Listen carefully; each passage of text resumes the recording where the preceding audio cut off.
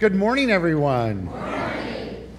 What a pleasure it is and an honor to be here with you this morning on Sunday, August 19th in the calendar year of the Gregorian calendar, 2018. I don't know about you, but personally for me, it's great to hear that there ain't no mountain high enough or there ain't no valley low enough to keep me from getting to you. And so I'm really pleased that we're here together. It's been a wild week for me. I know it's been the same for many of you. And it's really fantastic that we have the opportunity to come together on Sunday mornings in our beloved home here that we share with the amazing congregation, Cole and me. And yeah, we can clap for that. And ground ourselves and center ourselves in knowing who we are as divine beings. So we are the Center for Spiritual Living Los Angeles, and we come together every Sunday morning at 10 o'clock. We're a metaphysical, new thought spiritual community that welcomes and celebrates all facets of life. And we do that for each and every one of you, whether you're here with us live and in person, or you're watching us live stream, or through Facebook Live. The vision statement for our community is supporting individuals finding their personal self-empowerment through a spiritual awakening. What that means to us is that each and every one of us as sentient beings on our journey of life have the opportunity to awaken to the divinity that exists within us. And once we are awakened to that, we then have the opportunity to let that power, that energy be empowering to us so that our personal lives get better and better and better. And in so doing, we impact all of humanity in a way that life gets better for all of humanity. Primarily here, we practice the philosophy known as the science of mind. In its original incarnation, it was considered a new thought teaching. In its modern incarnation in this 21st century, it's known as a philosophy of faith, a way of life. We welcome all genders, all races, all religions, all countries of origins, all sexual orientations, all ethnicities, all abilities, all aspects of life. We welcome and celebrate you, and we stand with you in life.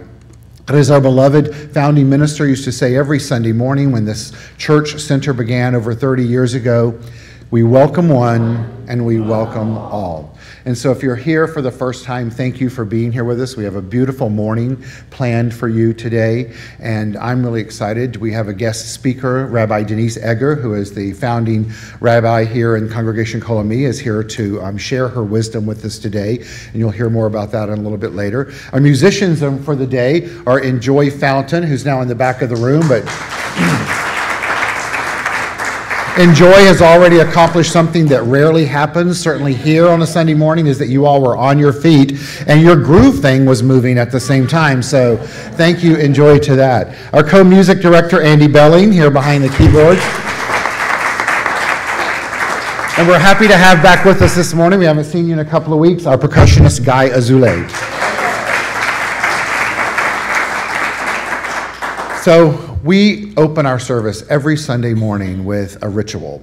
And the purpose of that ritual is for us to take this bundle of energy that's taking place in this room, the energy that was taking place in this room Friday night. Rabbi Denise was saying there was some Aretha Franklin being sung in here Friday night. Feel the love that always takes place in this room, and take all of that in and bring it into the center of your being to honor the oneness of life that exists within you. The particular ritual that we're doing this morning honors the qualities of the divine, and so I invite you to not only hear those for yourself in a new way today, but to also honor anyone that has made their transition or their passing this past week, or even in any time in your life, or anyone that you may know in your life that's struggling, that they don't know that they are those qualities of the divine. So I invite you to open up to that. You will hear this ritual has several pieces to it. One is Reverend Edward reading the ritual, and there being a lighting of the candles by, I believe, Connie, you're lighting them today, right? No? Who's lighting the candles today? I just had a... It was supposed to be Nancy, but she's not here. So Wendy will do that. So Wendy's going to light our candles today. Sorry about that, Connie.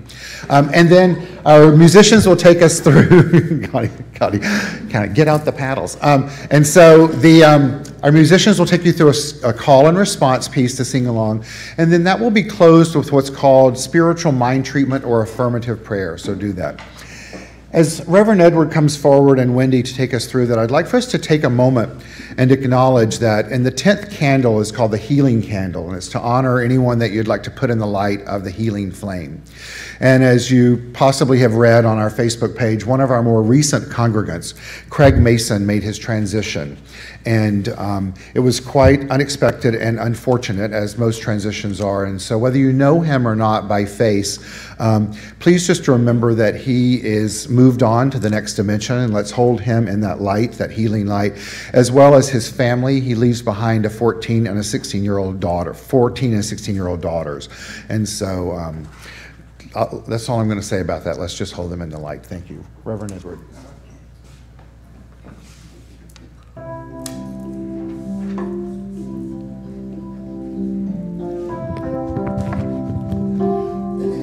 Good morning, everyone. Good morning. It's amazing that I'm here with this cane.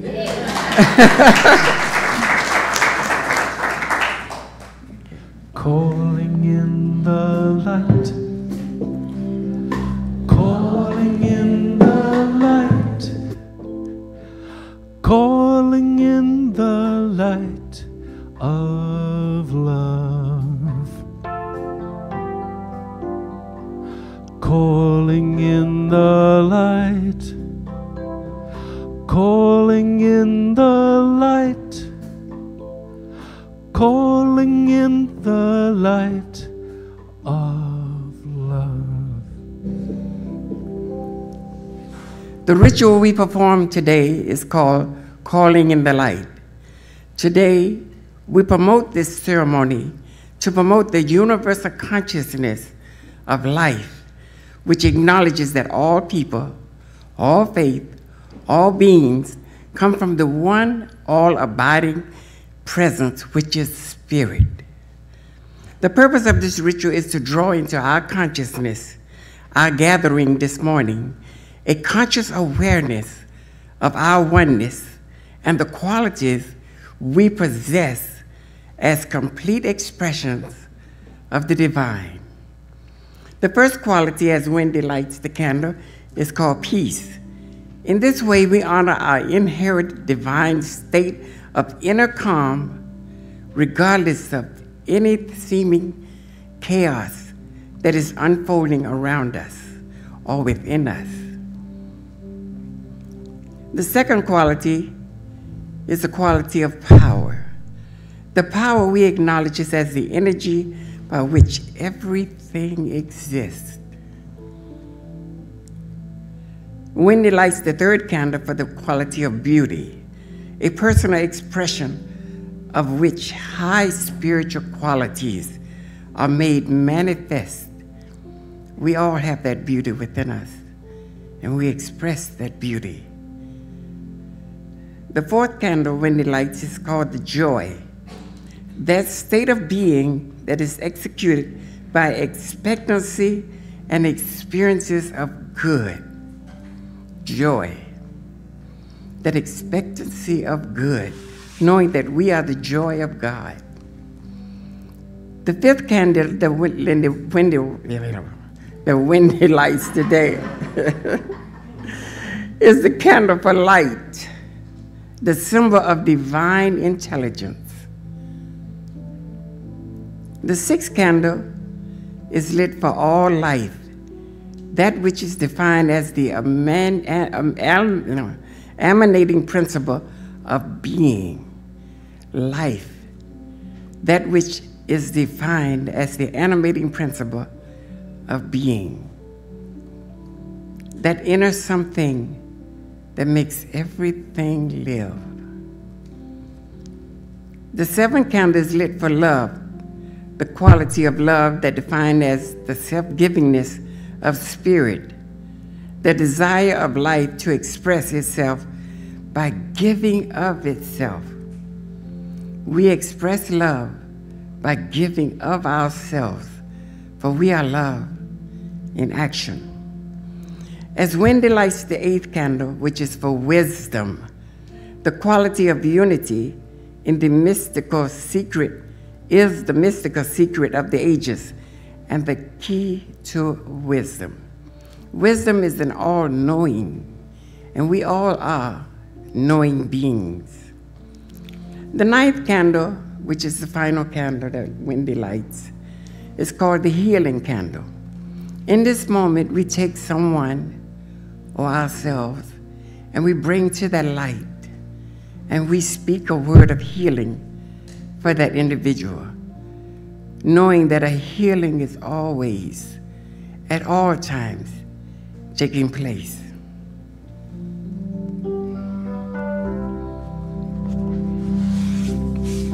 I am love, I am love, I am peace, I am peace. In my heart, I am free. I am spirit, I am soul. All together we are whole, calling in the light, calling in the light, calling in the light of love, calling in the light, calling in the light, calling in the light of love. And so it is, and so it is. And so it is.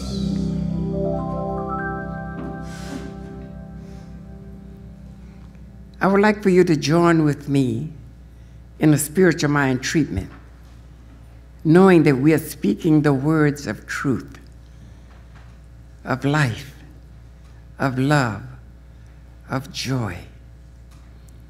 There is only one life, one power, one presence. That is God. God is all in all, expressing at all levels of awareness. For we are one with God because we are each an individualization of the one, expressing as God at our level of awareness. We give thanks today, knowing that we have recognized the qualities of God that reside within each and every one of us: life, love, beauty, peace, joy, wisdom, light. We know that a healing is taking place this moment. And for that individual that we have brought into the light, we can speak our word, knowing that he or she or ourselves is making that demonstration this moment, now, in this moment.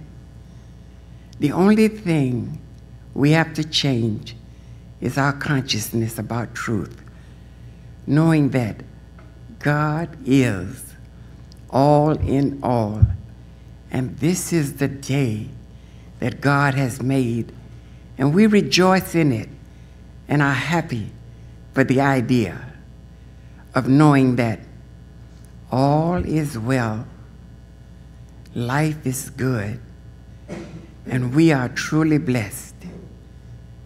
We joyously give thanks for this opportunity of expressing and experiencing these qualities. We give thanks for this idea that we call Center for Spiritual Living Los Angeles, knowing that this idea is a beacon light into this city, into the world.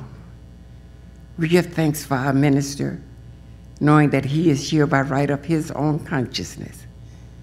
We give thanks for our guest speaker today, knowing that she is here to share with us principles of love, joy, and peace.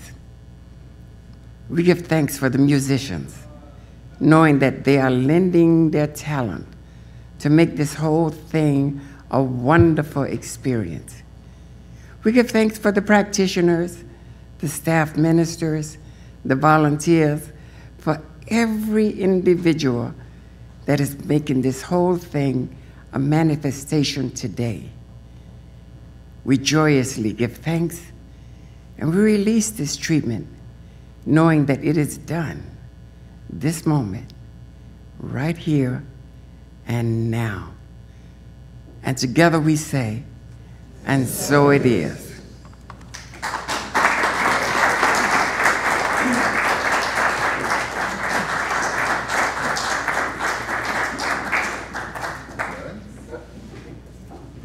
Which hand? I'm okay. Down to one small piece of metal. Yeah. Right? Reverend Edward. Thank you, Reverend Edward. So wonderful. Room feels different now, doesn't it? But in a good, it's building on the energy we had before. So our first guest song that's being sung by Enjoy this morning, as typically they are for us, has been curated for the message that's going to be presented today. And this particular song is one that is one of my all-time favorites. Actually, both are two of my all-time favorites. But this one in particular because it speaks to what many of us have experienced this week with the passing of many people. And so I know it was brought to us by the divine being fully expressed as Enjoy Fountain and the men behind her. And so I present to you Enjoy and the song Home.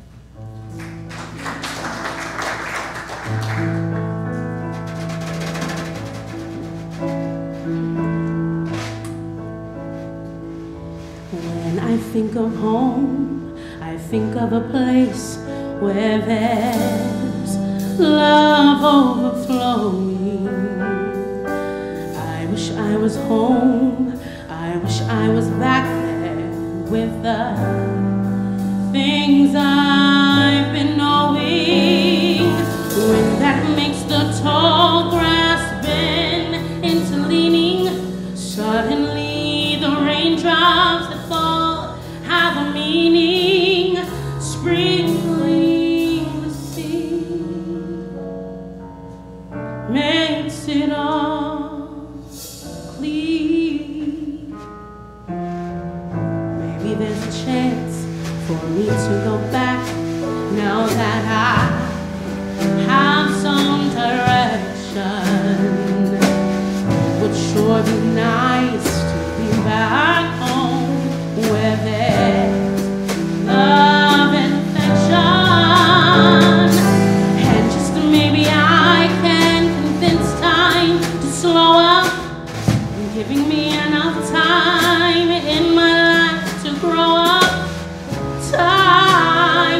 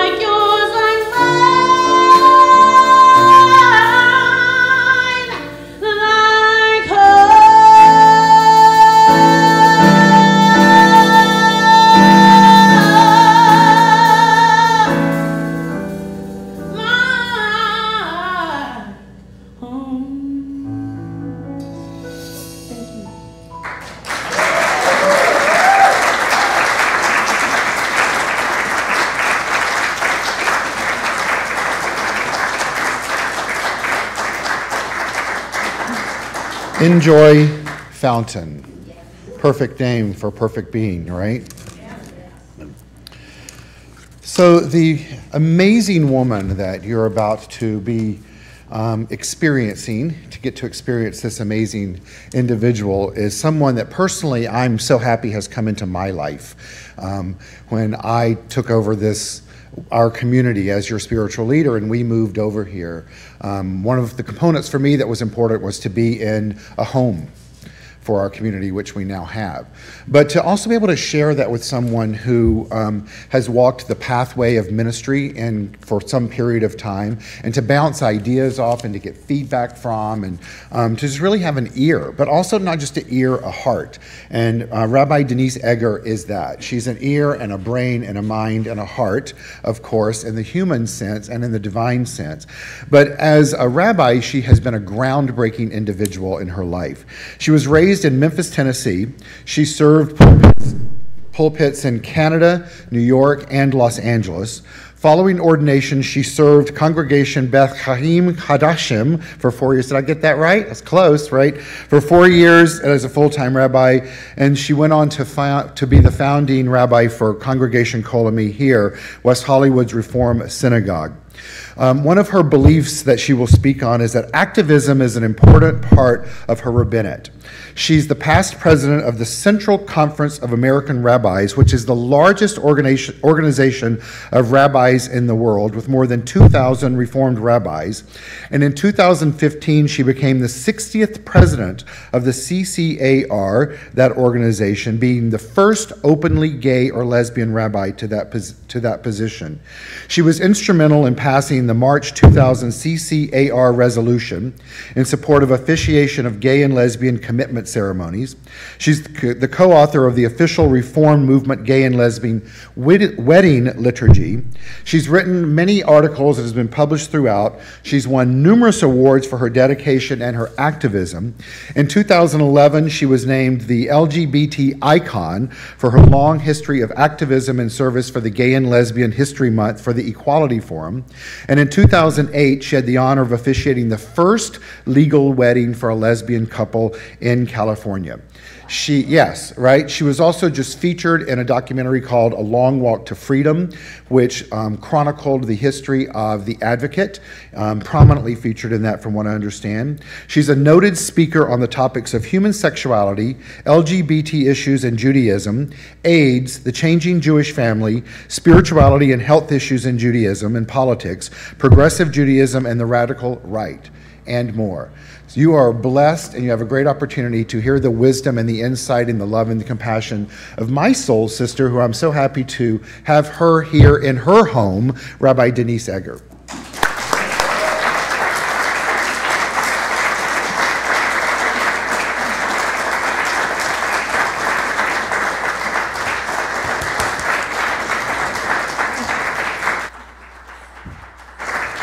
Good morning, everybody. I'm so delighted. We'll go there in a minute. I'm delighted to be here with you this morning and to share in this moment of healing and spirituality together. And I just have to say, I brought greetings before for you to all, but I'm so honored that Keith asked me to come speak this morning and to share some words with you.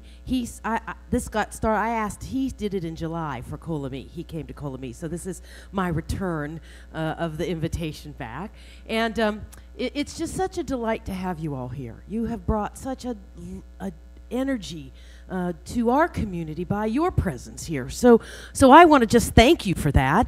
Thank you for bringing your teachings and your light to our communal light. And we've done some great projects together over the course of your time being here to help the homeless and to help refugees and fleeing the terrible circumstances in Syria. And Keith and I have talked about what are other ways we can cooperate together to build community between our two communities. So thank you for your presence here and for being here and for inviting me to come and join with you today this morning. In our tradition, we are kind of old-fashioned sermonizers, so I hope you'll forgive my bringing my tradition here to all of you. The Queen is dead.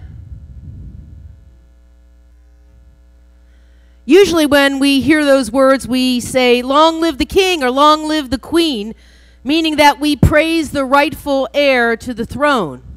In fact, I was watching the movie the other night for the umpteenth time, Victoria and Abdul. Maybe you saw it, about Queen Victoria and her friend from India. And there's a moment when the queen dies towards the end of the movie, and the palace crier places a notice on Buckingham Palace gates, and this is exactly what he says. "The queen is dead. Long live the king." But let's face it, with the death of Aretha Franklin, the Queen of Soul, I don't know who can take her mantle. She was, as we know, one of a kind, truly a musical prodigy.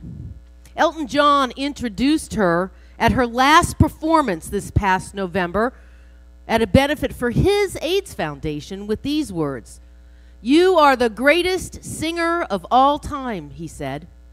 He was concurring with a panel of 179 musical experts that in 2010 voted Aretha Franklin the greatest singer of all time, and it was published in Rolling Stone magazine, no less.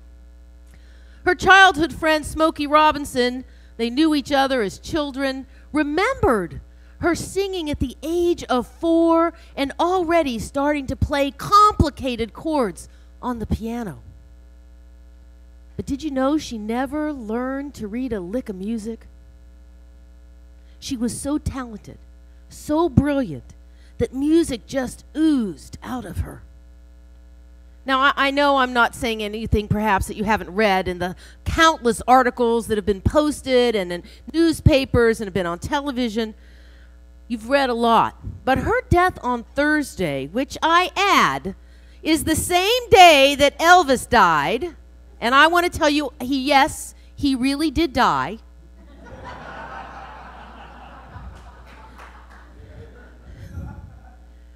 But it's brought out all of this streams of articles and press on her incredible life journey and her music. She did it all. The first woman inducted into the Rock and Roll Hall of Fame. So many Grammys, unbelievable.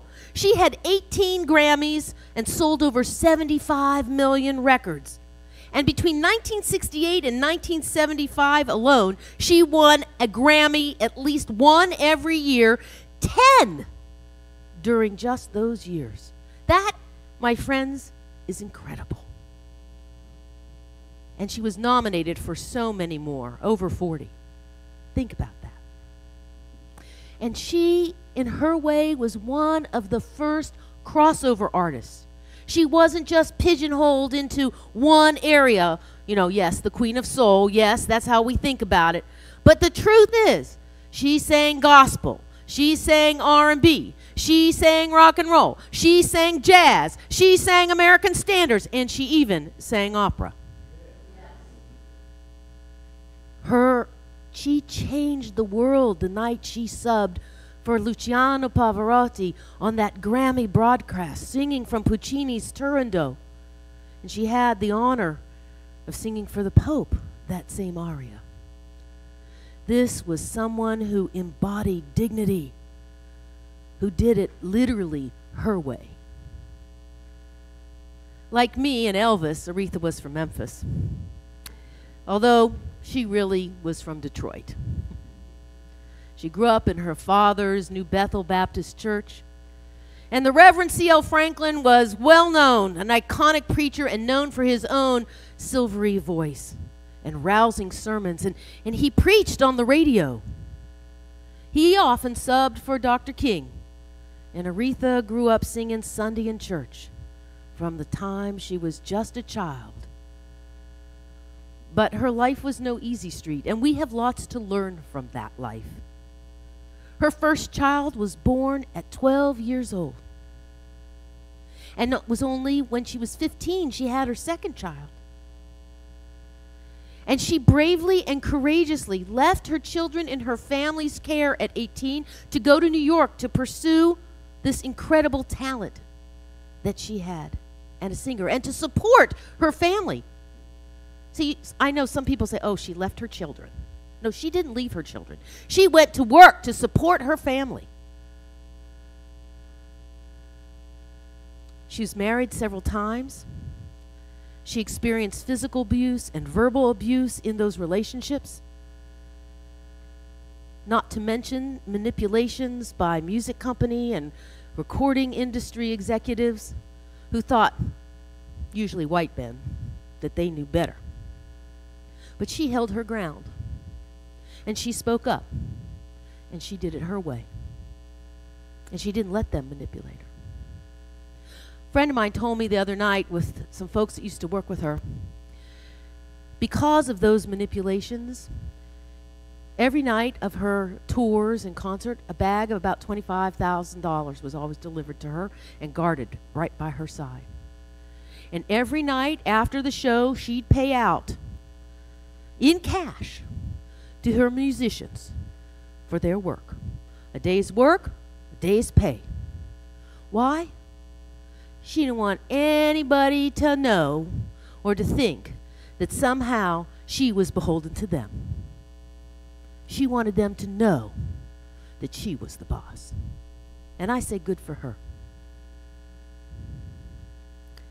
She endured other tragedies. Her beloved father was shot in the head during a home robbery and lay in coma for 5 years. And during that time, she lived right here in Encino, and she would schlep almost every weekend to go be by her father's bedside.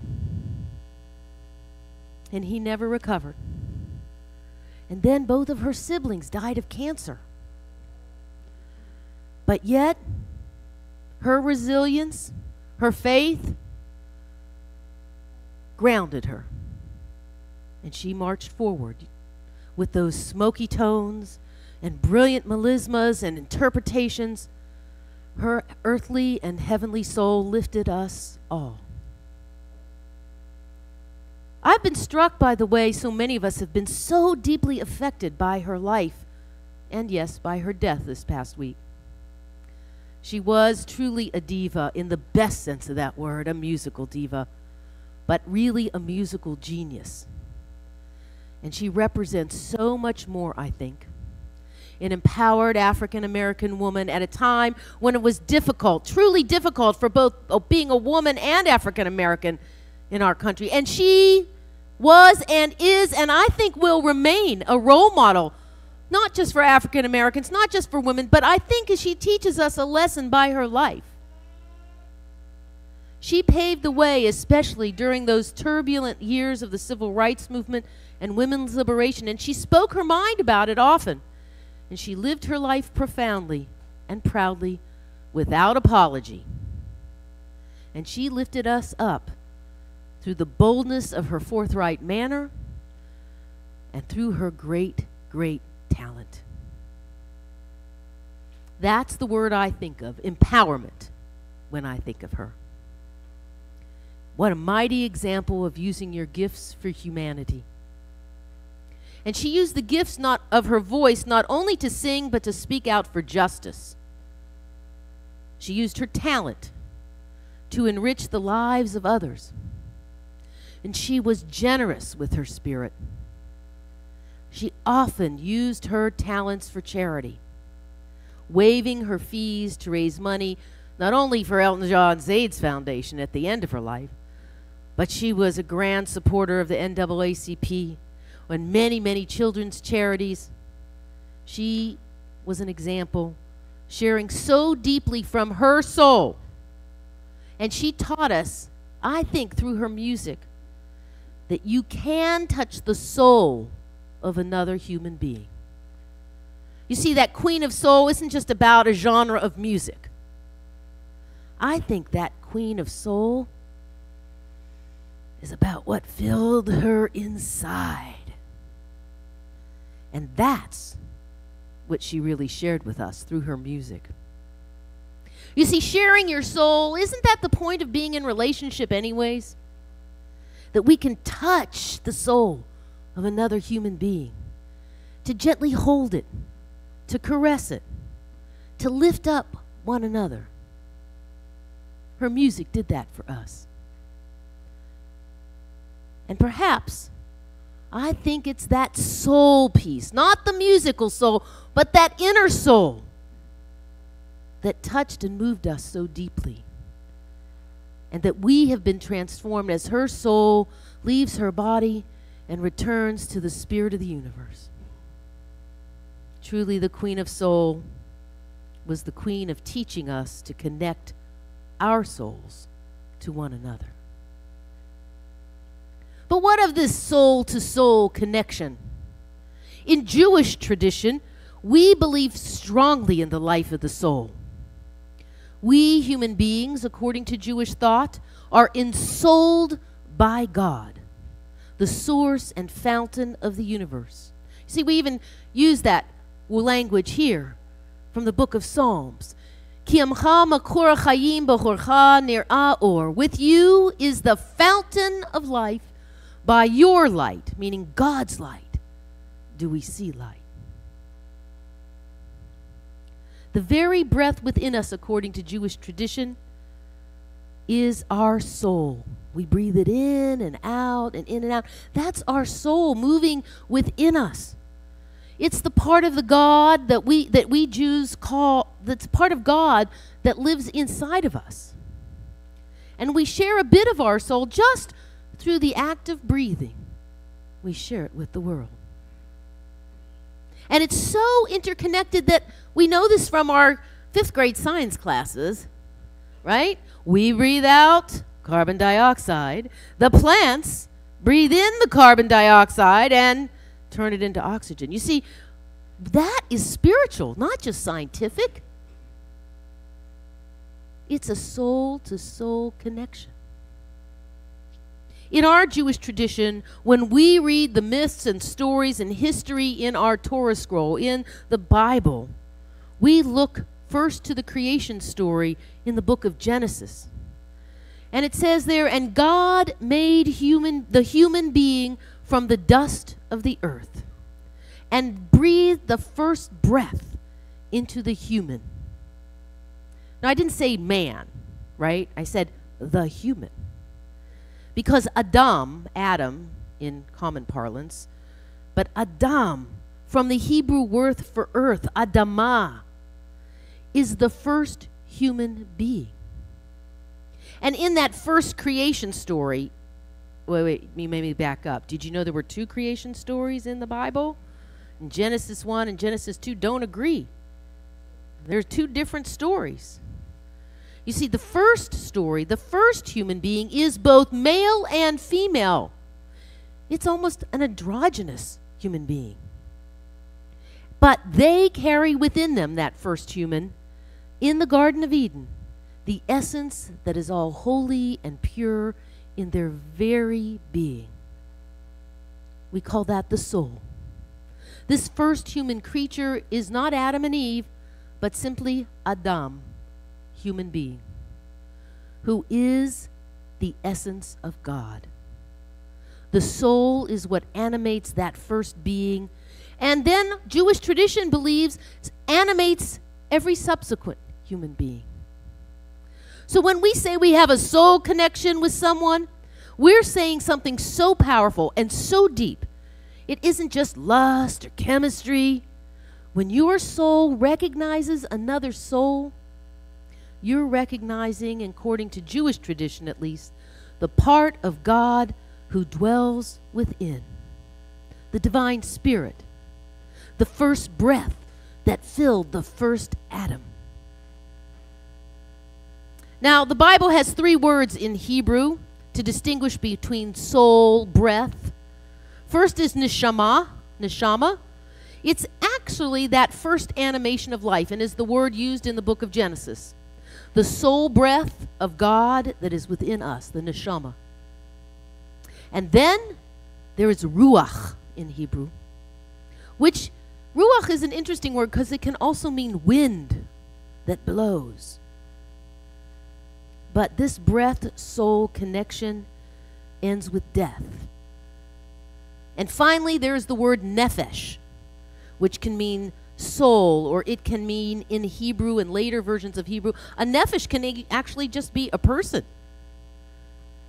But even an animal according to Jewish thought, has a nefesh behema, an animal soul.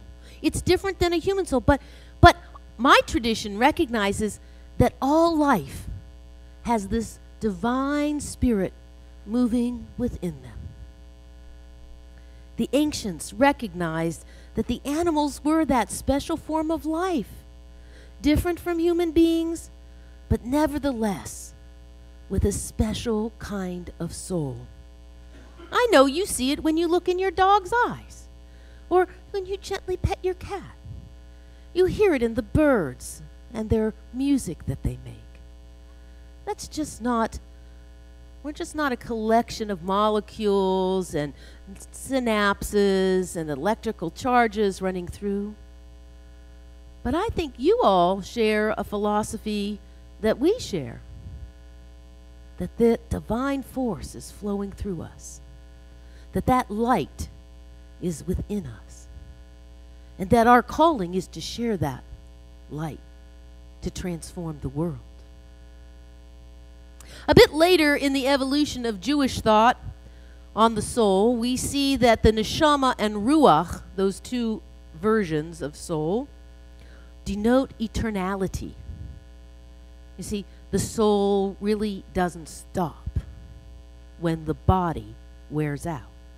In the book of Ecclesiastes in the Bible, in the later part of our Bible, we see that ruach makes this jump in this verse. The dust returns to the ground where it has been, and ruach, the spirit, the soul, returns to God who gave it. We read these very passages at a funeral. It informs our Jewish worldview that our body and our soul are supposed to be in harmony until they separate at the moment of death. And then at that moment, our eternal soul, our ruach, our neshama, returns to God and becomes one with the spirit of the universe that we call God. Now, the Talmud, which is a later collection of Jewish legal wisdom and stories and parables, teaches us these words. Just as the Holy One of Blessing fills the world, so does the neshama, the soul, fill the body.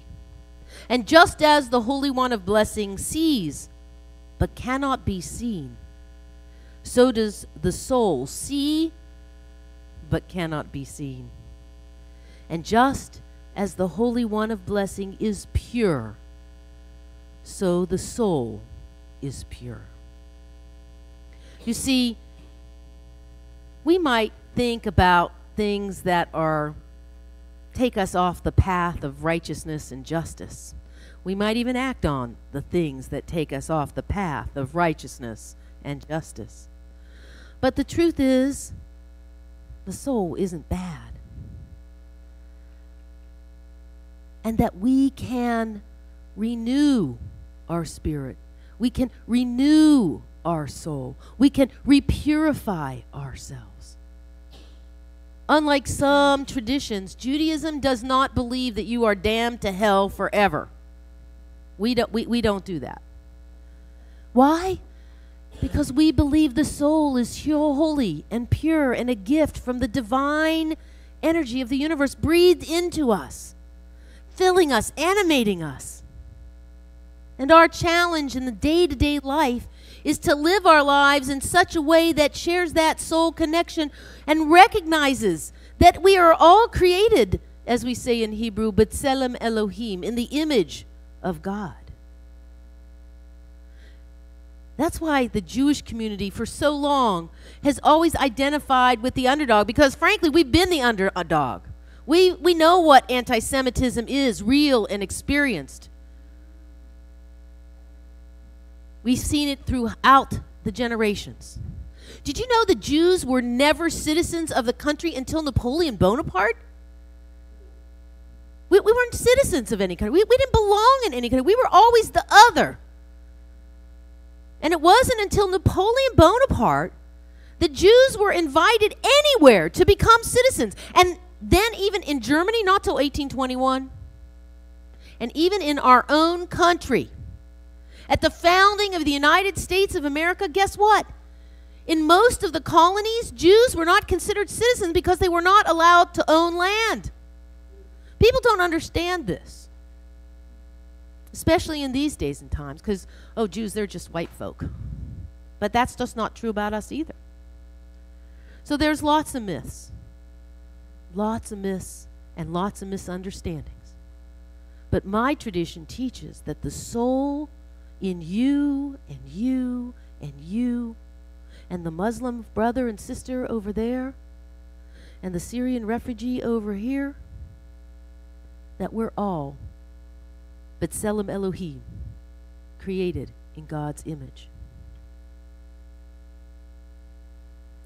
Although our sages in Jewish tradition talk about the body and the soul separately, the body and the soul are inextricably tied together. In the mind of the rabbinic sages, sin is not the product of an unruly body asserting itself over a pure soul. On the contrary, body and soul are seen in partnership with equal responsibilities for actions in this life and the next. The concept is illustrated in the following Talmud anecdote from Sanhedrin. Emperor Antonius tried to convince Rabbi Jehuda Hanassi that the body and soul can excuse themselves from sin by claiming that the transgression is the fault of the other, since without its counterpart, the body, it is lifeless. Rabbi Yehuda counters with a parable. Two guards, one blind and one lame, are in a garden. Together they're able to steal some fruit from a high tree. When caught, each claims that he's obviously unable to commit the crime due to his disability. I can't see. I can't walk. How could I possibly reach the fruit? In the end, the orchard owner places the lame man on the back of the blind man, and they're judged as one. And similarly, God judges the action of the body and soul in partnership after returning the soul to the body each and every night. You see, we have a concept called tikkun hanefesh, repair of the soul. It speaks to the eternal nature of the soul. In Jewish mystical tradition, the soul, which resides in the highest of heavens with the God who gave it, can be reincarnated and must travel from the heavenly realm through the seven heavens earthward, through the Garden of Eden, to the earthly realm to be reborn. But like many other esoteric traditions, the soul must learn from each lifetime, perfecting and healing the soul of its traumas and its sins. You may have heard also the phrase tikkun olam, the healing and repair of the world. This is how we Jews talk about bringing our values, our ethics into the world through justice, equality, equity, by healing the world of its ills, by marching for justice, by helping the homeless, by working to end poverty, by engaging in civic betterment. We help repair the fabric of the universe. These ideas of healing and repair come from the same concept that at the moment of creation that was the Big Bang, or in Jewish parlance, the big breaking apart, that the first light of creation shattered 7 sacred and holy vessels. And that vessels were supposed to contain that divine holy light that ended up in our souls because the sparks of that moment flew down to earth to reside in each of us. And you see those shattered vessel pieces, those shards, they too fell through the 7 heavens to the earth. And human beings, well, we're charged with going around and collecting all those broken shards to try and put those sacred vessels together. You see, that is the tikkun, the repair of the vessels of creation, of the moment of creation. And when we connect soul to soul, we're bringing together that divine light, that initial light from that moment of breaking apart that we call that Big Bang, that moment of singularity. And our tradition believes that we're always moving back towards that, or forward towards that, since time is kind of relative, so Einstein taught us. And so that moment of coming together is what we're trying to do here. Your being here at Kol Ami, our communities learning to work together, we're creating a tikkun, a healing.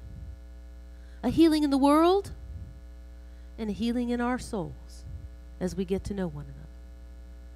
That's why the world today is not okay. That's why, and I'm going to go out on a limb here because I feel comfortable, so y'all can come and attack me afterwards. Politics matters. It can't be separate from what we do here, what we think here, what we pray here, to make the world a better place. Because it's through policy, the way policy gets enacted, that affects each and every human being. Now we can decide, oh, how many dollars we want to spend on this and how many dollars we want to spend on that. But a person of faith, a person of soul connection, a person that understands that the homeless person that's out there is just as treasured a soul in God's eyes as we are who drive our fancy cars and go out and spend hundreds of dollars on dinners at the newest restaurant. That matters in the voting booth. And that, my friend, has been what the kind of work I have done. To take these deeply spiritual values of my tradition, to actualize them through how we treat one another, how we march in the streets, how we work for get those homeless folks in our city. The capital of homelessness in America is here in Los Angeles. And if we are not doing something together to address that, shame on us. We are bringing sin to our souls. Not their souls, not the homeless folks on the streets. We aren't doing right by them.